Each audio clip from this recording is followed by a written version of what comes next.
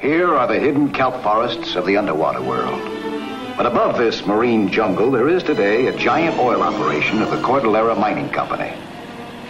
Derricks, pumps, and cranes take an untold fortune out of the land beneath the sea. Excess gases are piped to the surface and burned. Helicopters shuttle back and forth between the Cordillera operations.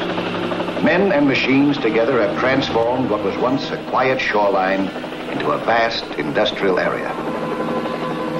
Whenever I pass here, I like to anchor my boat and watch this incredible sight. I'm kind of proud that I had something to do with it. 4 years ago, none of this was here. Only the empty ocean and my boat, riding the swell. I was fresh out of the Navy then, Mike Nelson, ex-frogman. But the sea had already become part of my nature, and I made underwater research my business. I equipped my boat with a makeshift TV camera. It was experimental, but it worked. And on a clear day, my underwater camera could see 50 feet in any direction, sending the picture up the cable to the TV receiver on the flying bridge, where a turn of the switch showed me things I couldn't otherwise know. A big slow fella was snooping under my keel. And there were other things I didn't know. A mile away, 100 feet down, a group of geologists were exploring the ocean bottom for underwater oil. I didn't know then that one of them would never come up, and that it would be my assignment to find out why.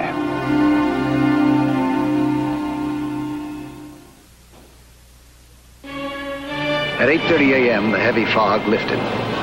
It was then that Lieutenant Dawson, on the bridge of a Coast Guard cutter, noticed a derelict boat. There was no sign of life on deck. Her name is Geronimo. There's still nobody at the wheel. Oh, she must have drifted a half a mile since we first sighted her. Her anchor's dragging. We better take a look at her. Let's pull alongside.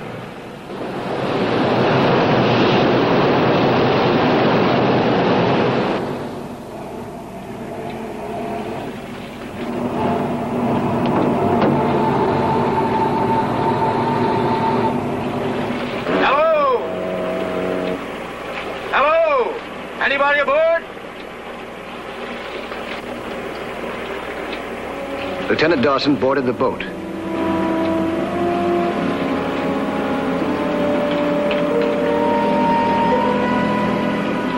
Is anybody down there?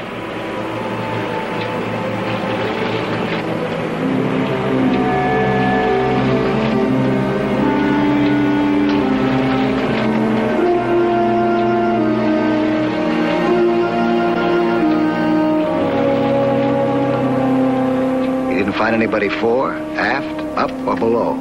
As he looked around curiously, he noticed a deck full of strange equipment. Skin diving lungs, complicated instruments, seismographs that geologists use, different magnetic detecting devices, and a cabinet full of jars filled with sediments of different grain and color.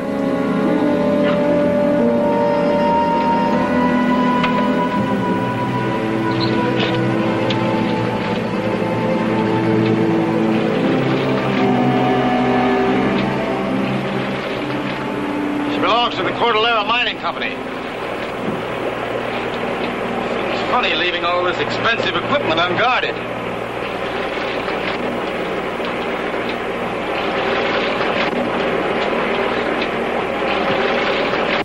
All right, let's tow her in.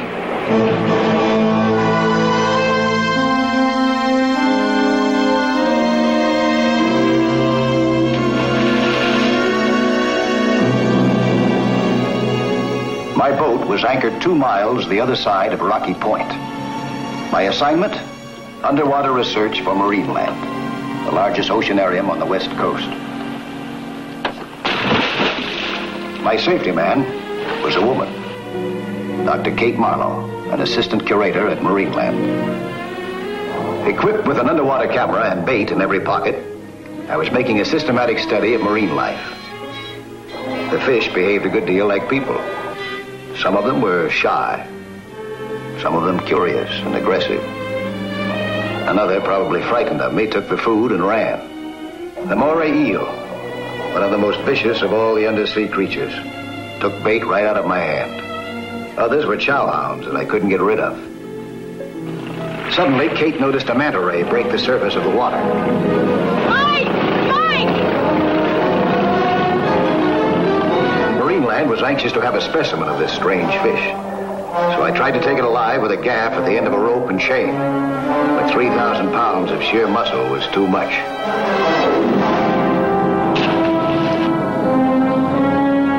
Neither I nor the rope could match the strength of the fish. When Kate got down, there was nothing left to show her but the end of the broken rope.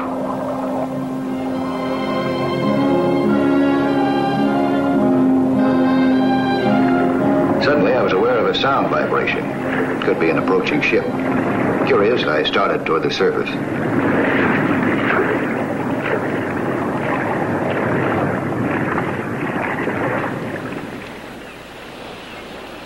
I was puzzled by what I saw. A Coast Guard cutter had an unmanned boat in tow and was approaching as though to hail me. Hello, Mike. Hi, Lieutenant. Looks like you caught something pretty big there. You know anything about her? I found her abandoned the other side of the point.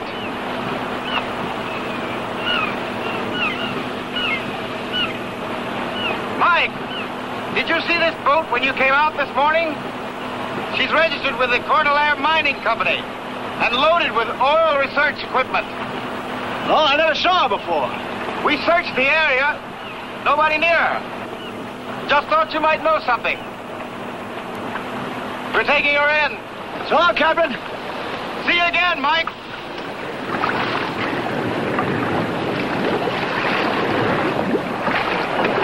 What's the matter? That boat doesn't make sense. Why do you think that crew abandoned her? Hasn't been a storm in over a week. She looks shipshape. It was a mystery to me. A few miles away, the one man who could have supplied the answer to this mystery was swimming into shore from deep water. He seemed to know every shoal, every rock, every grotto.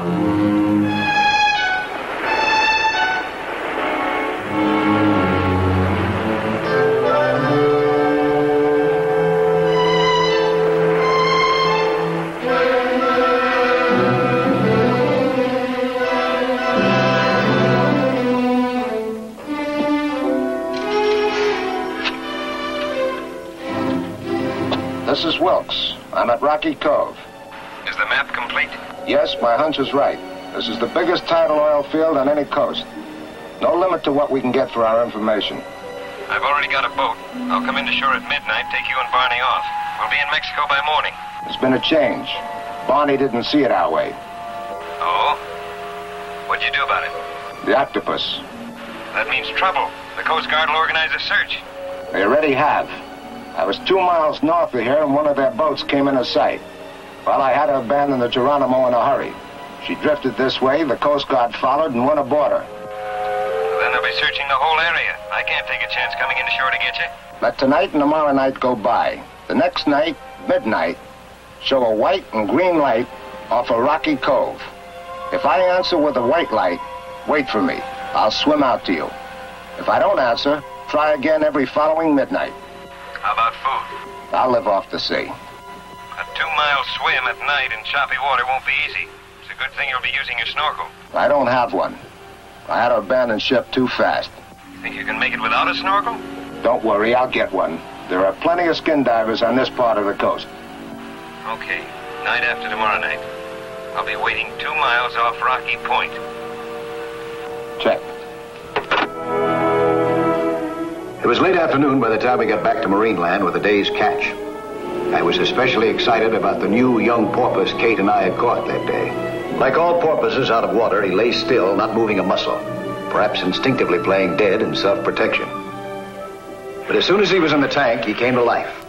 In a moment, he was swimming with the other porpoises who had been trained to play basketball for the amusement of the Marineland visitors.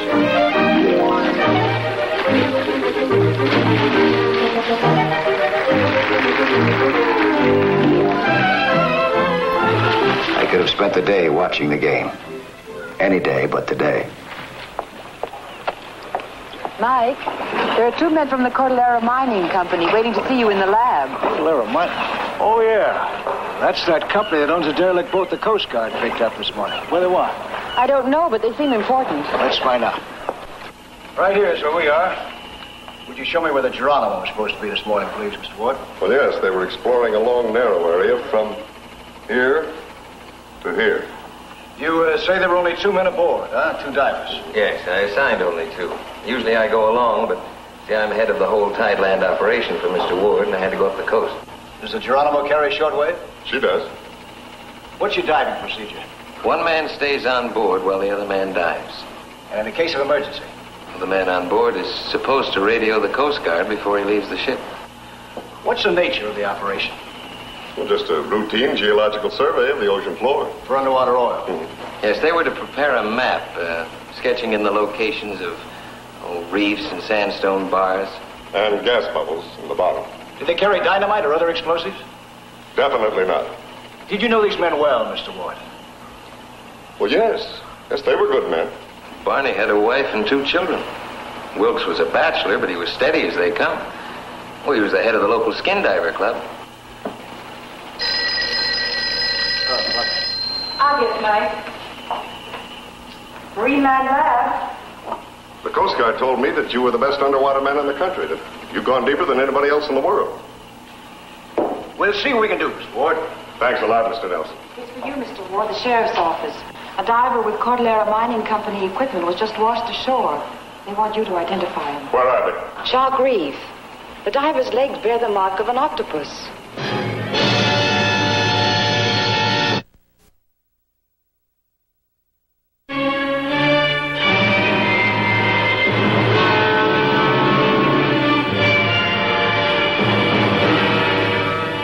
Within 20 minutes of the call telling us of the discovery of a dead skin diver, we reached a lonely stretch of beach north of Shark Reef. It's one of our men, all right. It's Barney. There were 2 divers. This is the only one washed up, sir. What's this about an octopus? It was an octopus, all right. You can see for yourself. These are marks of the tentacles. That arm must have been a good 4 feet long. Well, that solves our mystery. It sure looks like the marks of an octopus, all right. But an octopus never attacks. What do you mean? Yeah, I know, it's got a pretty bad reputation, but, at least in my experience, it's just not aggressive. You ever tangle with one? No, they've never bothered me. You see the marks, it couldn't be anything else.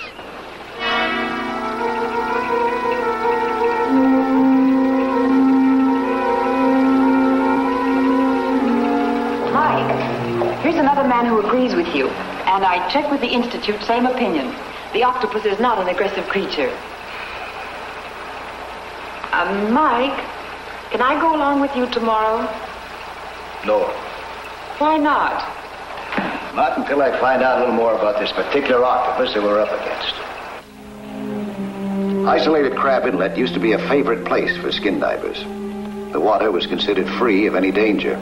The holiday for these 2 began with a perfect day and a calm sea. They didn't know what the water hid from them. They didn't know they had something someone else wanted.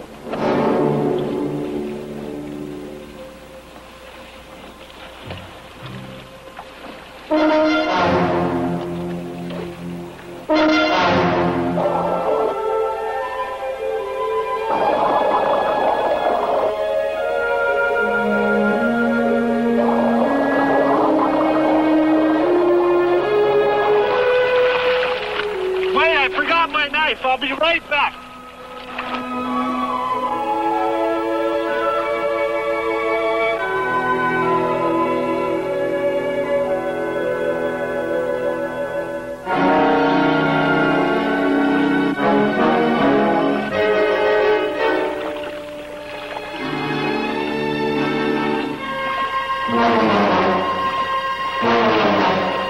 Hey, that's my snorkel. Hey, Mr. Wilkes, don't you recognize me? From the Skin Divers Club.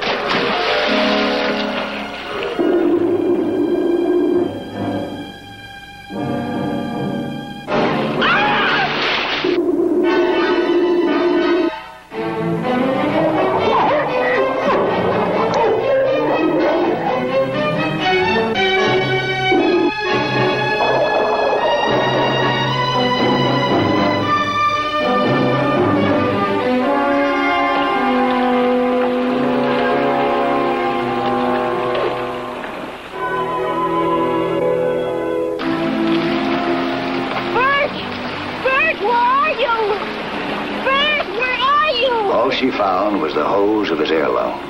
Bert! Bert, where are you? The next morning at 9 a.m., Bennett and I were on our way up the coast to the approximate location where the two Cordillera divers had been exploring for oil. Our men were diving right about here. Right here's where we are. We got another 6 miles to go. KOU to Argonaut, WA 1005. KOU to Argonaut. Argonaut, WA 1005, come in. We have a message for you from the sheriff's office. They request you contact Deputy at Crab Inlet. A skin diver who was reported missing last night has been found on the beach there, dead, with octopus marks on him. Thanks. I'll be passing the inlet. We'll go ashore and take a look. WA 1005 out. More octopus.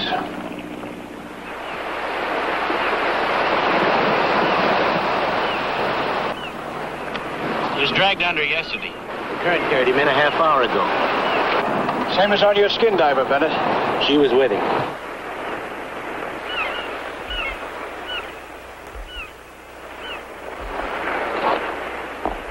Blue kelp. Cyanophyceae, the professors call it.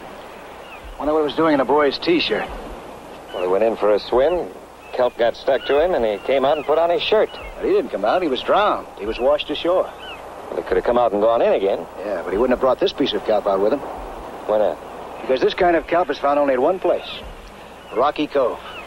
I've seen that stuff everywhere around here. Red, brown, and green kelp, maybe, but not blue. And Rocky Cove is a good mile from here. The skin diver swims down. He doesn't go in for distances. If we're looking for one of my men, not kelp, what difference if it does only grow there? I really don't know. But first, we'll take a look at Rocky Cove on the way up there.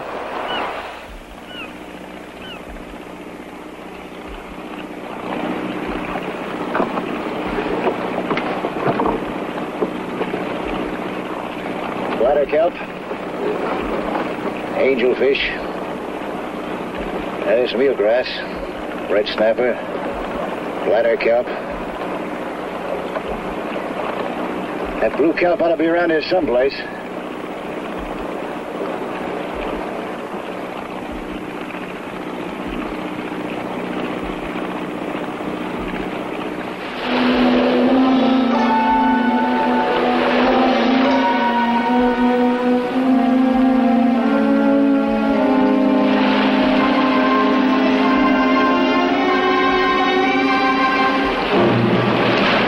It's too deep to show up the screen. I'm going down.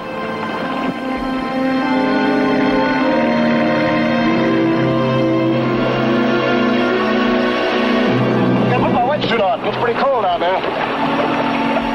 Wait a minute.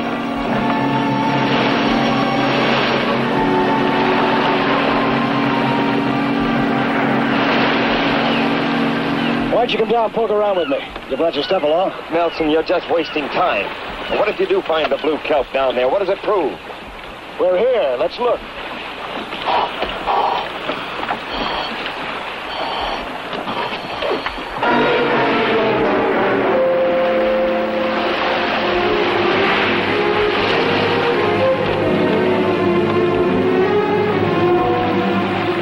Not knowing what to expect, I had my spear gun ready. But at 30 feet below, the blue water seemed to hold no threat. While I looked for the bed of blue kelp, the eyes of another followed every move I made. I tried not to lose my way in this ever-changing seascape where current and tide played an endless game of hide and seek by shifting underwater marks.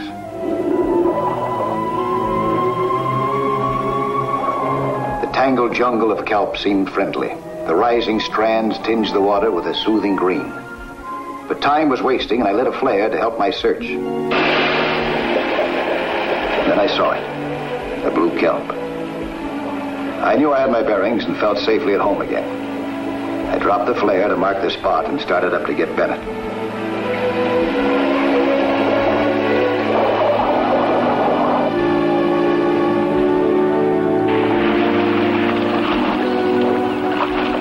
I found it! Come on down, take a look!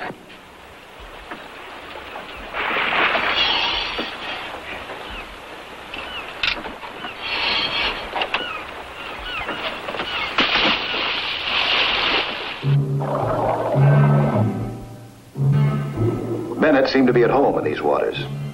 He swam down with powerful strokes, spear gun in hand, following me, while that other one, unknown to me, followed us.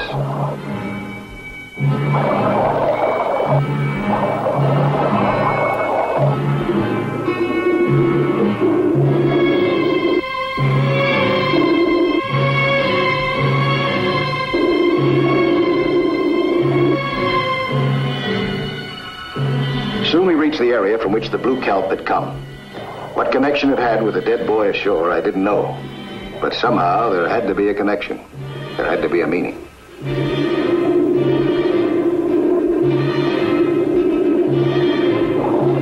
Suddenly I was aware of a new sound in the water. Air bubbles, not mine, not Bennett's, but a third air lung somewhere near. I twisted around to look. Who was he? Then I saw the weapon in his hands. He was the Octopus. I tried to warn Bennett, then spun to meet the stranger and was ready to fire. But suddenly, Bennett knocked the spear gun from my hands. Then I knew why Bennett had tried to keep me away. There was no way out, except what I'd learned from the sea. Obscure the water like the giant squid. The magnesium flare. Blind him.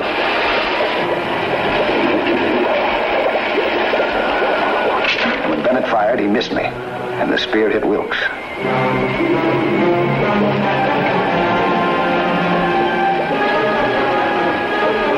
Now, with the odds even, I had a chance to handle Bennett.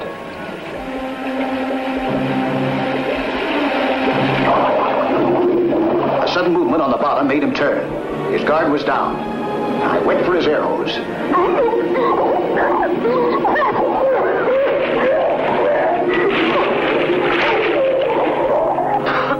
KOU to Argonaut. Hello, Argonaut. This is Lieutenant Taylor. Come in, Mike. I need assistance, Lieutenant. 50 yards off Rocky Cove. The Geronimo mystery is now solved. We're on our way. Bennett had been turned over to the sheriff. The law was satisfied, but I was not. I conducted a few experiments on myself with an octopus in the Marine Land tank. And 2 hours later, when Mr. Ward arrived in the seaplane, I was prepared to give him a first-hand report on how Wilkes had murdered his fellow geologist. Object? To keep for himself and Bennett a newly discovered oil basin worth a fortune. See? Marks from the fake thing are clear-cut, sharp around the edges. Mm-hmm. Marks from the octopus are irregular. You like to find out things for yourself, don't you? Only way to be sure, I guess. You know, Mike, I could use someone like you to replace Bennett. What do you say? Well, there's a great future in underwater oil. Pays well. Thanks, but I'm afraid I'm not your man. I gotta be my own boss. Guess the ocean has spoiled me. Well, the ocean would still be your base of operations. But I want to be free, too. Free to, well, be able to say yes if someone should phone me and say, Mike, I've got hold of a map to a sunken ship that's supposed to be laden with gold, or we've got evidence of a lost civilization off the coast of Africa, or there's a derelict boat we just picked up off Rocky Cove. Understand? Yeah, I guess I do. Well, there'll be a check for you in the mail. Oh, but if you should change your mind, you can always reach me. KOU to Argonaut WA-1005. KOU to Argonaut. Argonaut WA-1005, come in. That you, Mike? This is Mike Nelson. This is Smitty. Are you free? I'm free. So long, Mike. Bye, Mr. Ward. Can you come out to the Harbor Lighthouse? I'll be right there.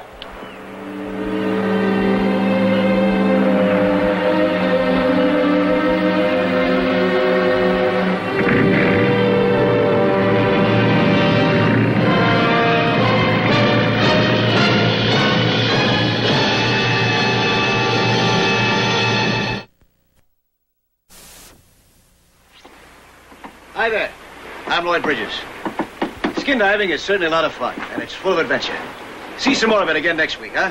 When there'll be another excursion into that fabulous underwater world of Sea Hunt.